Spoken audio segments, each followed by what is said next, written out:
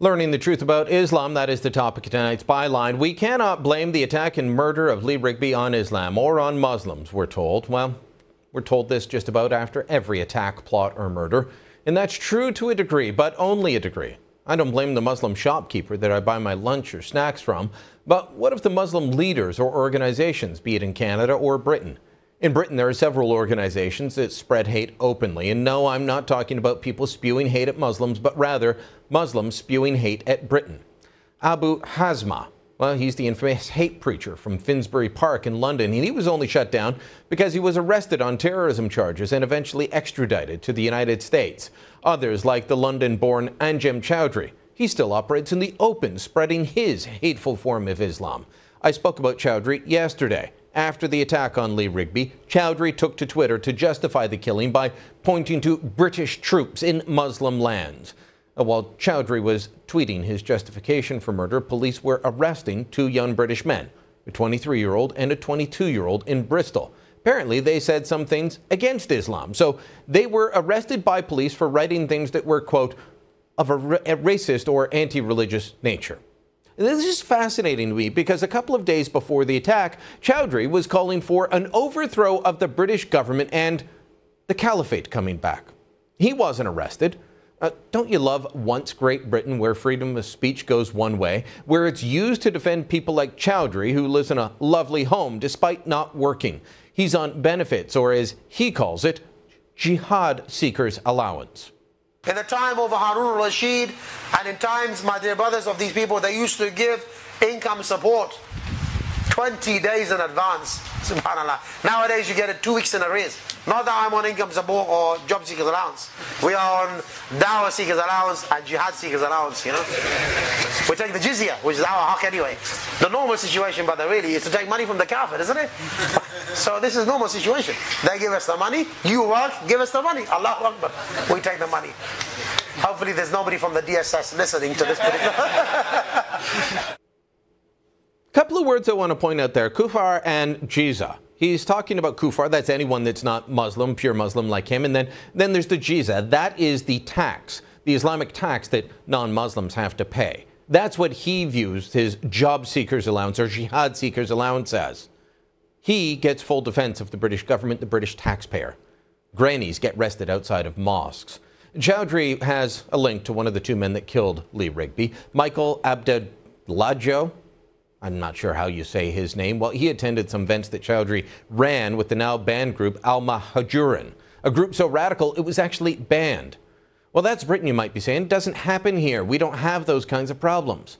I'm not so sure. There are mosques across the country that cite the Muslim Brotherhood and other radical groups as their source of inspiration, and this should be worrisome, whether it's mosques, student groups, or other organizations that are part of polite company, the kind embraced by those wanting to do community outreach.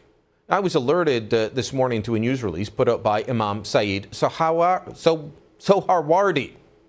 Still can't say his name, despite saying it for years. Many of you might know him as the man who laid the complaint with the Alberta Human Rights Council against my friend Ezra Levant. The release condemned the killing of a British soldier and said it had nothing to do with Islam and should be properly called Wahhabism. Now, I've spoken about Wahhabism before. It's one of the radical schools of Islamic thought exported around the world using Saudi oil money. Good for him, I thought. Wahhabism needs to be denounced. But then I started looking more at Soharwardi's background. I found disturbing op-eds calling for Sharia in Canada. I found news releases denouncing Christians for helping tsunami victims in Muslim lands and accusing them of kidnapping Muslim babies. Here's the quote from that news release put out after the tsunami. ISCC, that's one of the groups he is associated with, strongly condemns the exploitation of tsunami victims by Christian missionaries. There have been several reports that Christian missionaries are kidnapping Muslim children in Indonesia. It is now proven that the Christian missionaries do not help people on humanitarian grounds. They help people in order to exploit their needs and convert them to Christianity. Funny, I didn't see Muslim countries rushing to help Southeast Asia after the tsunami. In a 2004 op-ed, he called for Sharia in Canada by saying that Sharia cannot be customized for a specific countries. These universal divine laws are for all people of all countries for all times. No thanks, I don't want to live under Sharia.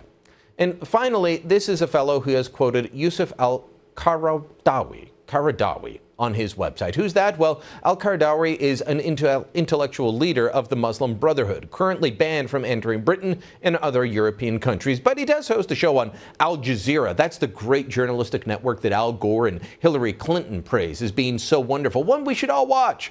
Well, here's an example of what this gentleman said on air in 2009. "Oh Allah, take your enemies, the enemies of Islam. Oh Allah, take the Jews, the treacherous aggressors. Oh Allah, take this prolificate, cunning, arrogant band of people. Oh Allah, they have spread much tyranny and corruption in your land. Pour your wrath upon them, O our God. Lie in wait for them."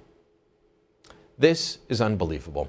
There even appeared to be a link between Choudary, his mosque in Calgary, and Choudary, the hate monger in Britain. But Choudary, well, he assures me that's not the case. They're just both using a name that's a regular name for Sunni Islam. Still, he's got a lot of odd statements, a lot of odd connections. So do many so-called respectable Muslim groups in Canada.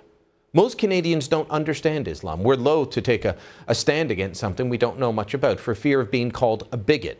But we do need to understand what we're dealing with before it's too late, like it's too late in Britain. And that's the byline.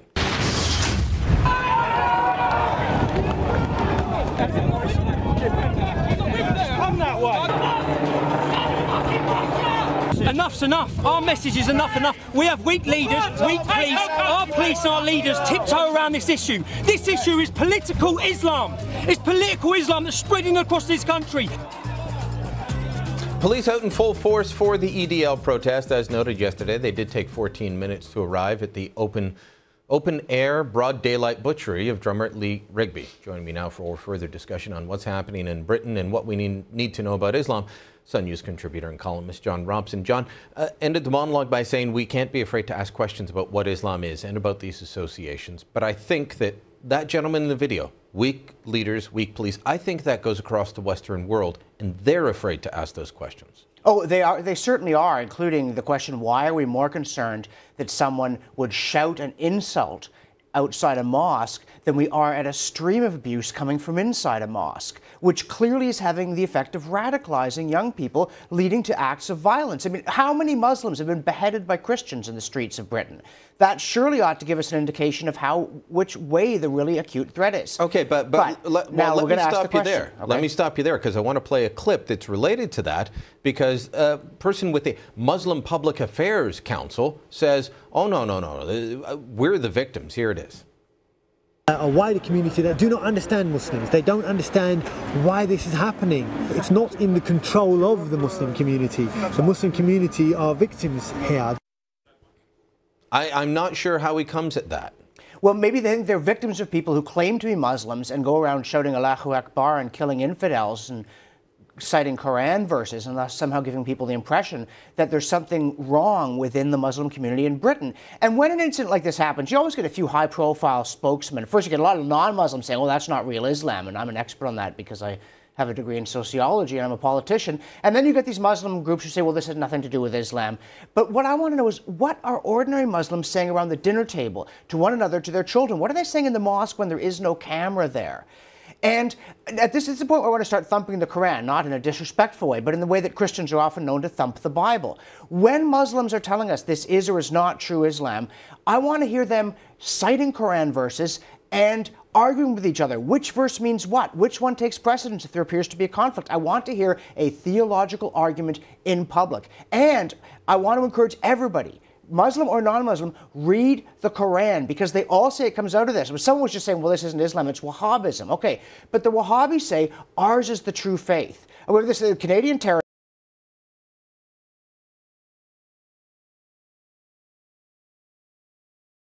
the Constitution. So read it. This is what they claim to be motivated by. See, are the radicals legitimate or not in pointing to verses in the Quran that seem to say there should be one political community, no separation of church and state, infidels ought to be subjected to legal sanction and possibly worse. And let the moderates come back at us with Quran verses, not just public relations. Oh, well, that's not real Islam.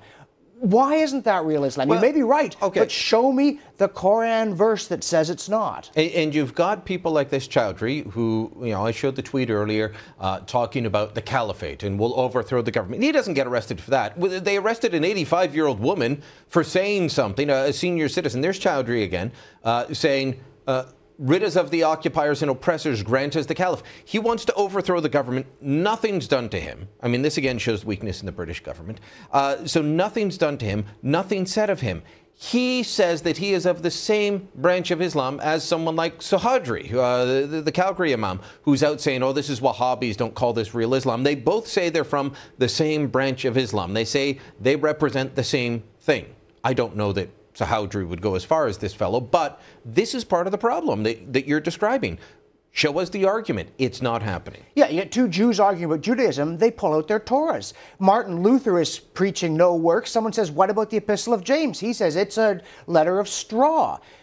They're arguing about what it says in the Bible or in the Torah. Let Muslims argue in public about what it says in the Quran. Otherwise, I get the feeling we're being snowed. Okay, 30 seconds left. Got to ask you about the, do we need to start asking more questions about the Muslim student associations that point to the Muslim Brotherhood, different mosques, different groups that point to the Muslim Brotherhood as their source, their font of wisdom? Yeah, where's the money coming from and what are they saying? We should at least know what they're saying, pay attention to it, take it seriously, whether or not any of it strikes us as possibly being criminal. If it is radical poison, a torrent of insults against the kuffars, let's know that's what's going on and ask other Muslims, why do you not take strong social action against this? All right, John Robson, as always, good talking to you.